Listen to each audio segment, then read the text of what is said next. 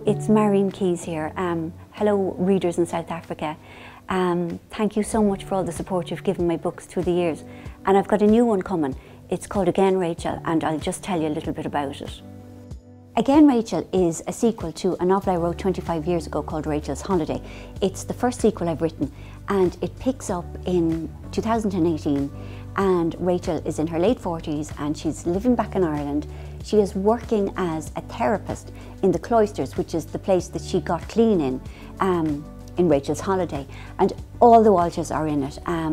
The four sisters, their various menfolk, Mammy Walsh, Daddy Walsh, and there was a man that Rachel was seeing in the first book, and he is also in this new book, and so is another man.